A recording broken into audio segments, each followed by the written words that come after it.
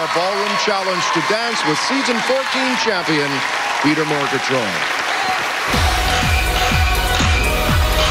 I'm Peta Murgatroyd, and this is my 11th season on Dancing with the Stars. Hi, I'm Peta.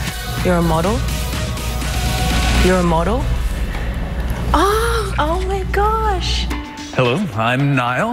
I'm the deaf winner from America's Next Top Model. So this is my interpreter, Ramon. Nice to meet you. I'm very thrilled to have Peta. This is going to be a little bit of a challenge. She was shocked that she's going to be working with a deaf dancer, but I have a good feeling that we're going to be a great team.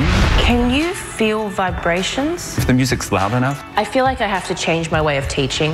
I have to tap on his shoulder sometimes. Arms up. Other times I'm pushing him a little bit to tell him when to go. Go.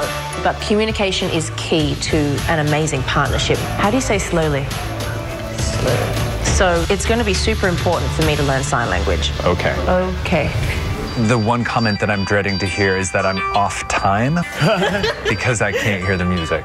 But I'm ready to take the world by storm and have them look at me and say, deaf people can dance. All right, let's go back to the top.